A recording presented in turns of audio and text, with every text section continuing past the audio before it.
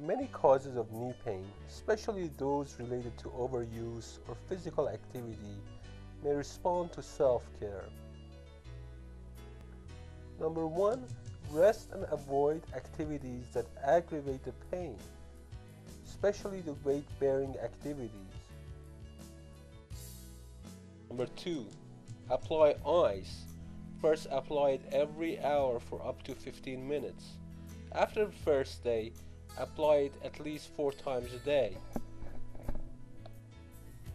Number 3. Keep your knee elevated as much as possible. That may help to bring down the swelling. Number 4. Gently compress the knee by wearing an ace bandage or elastic sleeve. Number 5. Taking acetaminophen or Tylenol or ibuprofen, also known as Motrin or Advil, for pain and swelling may be beneficial. Number 6. Sleep with a pillow underneath or between your knees. Call your doctor if Number 1. You cannot bear any weight on your knee. Number 2.